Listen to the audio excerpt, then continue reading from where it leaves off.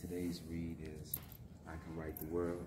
It's by Jacinda Sanders, illustrated by Charlie Palmer. We want to see the cover.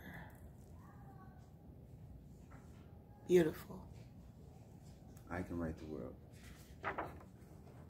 The sun lights the sky over the bronze, bright and orange and yellow. The smell of freshly baked bread in the air from the bakery up the street.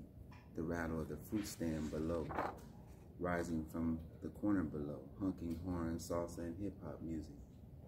The beeping of a truck that tolls. My Bronx is a world of colors and sounds, shapes and sizes that are bright and bold. My name is Ava Murray, and I am 8 years old.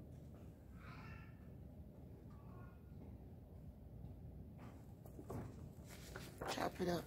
Mornings with mommy include the news, imagines words that I don't always catch, views from outside.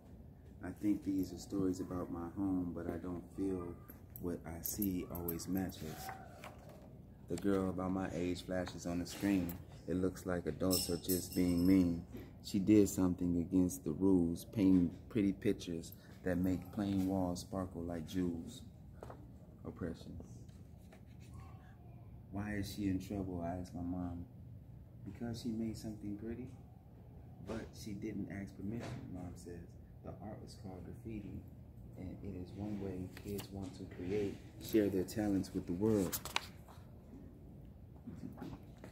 Creativity is using what you have to make a map of your dreams. What you see in your mind or feel in your heart can come out in a dance, colors, or beats.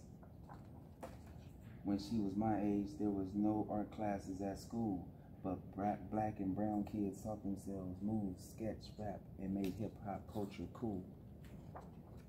Sometimes the way the world sees us is different than how we see ourselves, Mom says. She is talking about the news and its views.